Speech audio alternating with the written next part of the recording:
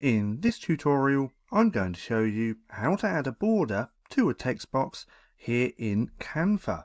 Now, unfortunately, we can't do this on a standard text box, but there is a little workaround. Now, let's just go ahead and bring up some text by using the keyboard shortcut T.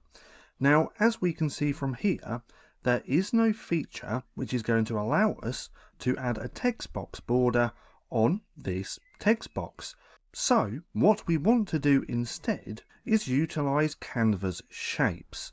So we can do that by using a keyboard shortcut again, which is R, and it's going to bring up this square.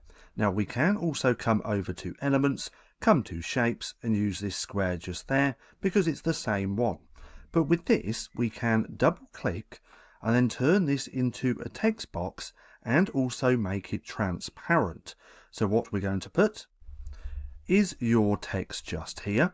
We can adjust this to whatever size we want, and we can play around with the font size, the font style as well. So if we click onto here, we can come to the fonts just there and then choose any one that we want, just like this. But to add a border to this and make it transparent is really easy. So we can click onto the text box, come up to the colour icon, then we can choose this no colour. So now we're starting to get somewhere. Now from here we can click onto the border style, choose the border style that we want. There are a few different options. Let's go with this solid one.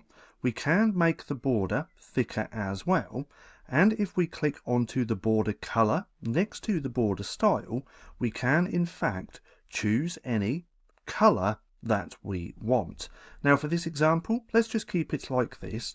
Let's just adjust it. Let's make it a little bit bigger, just like this as well. And let's also increase that font size to make it fit a little bit better. But nonetheless, as you can see, it's actually pretty simple to add a border to a text box here in Canva. Now, if you found this video helpful at all, then please consider giving me a like, as it really helps out the channel. And if you're not too sure what to watch next, click right here and watch this playlist.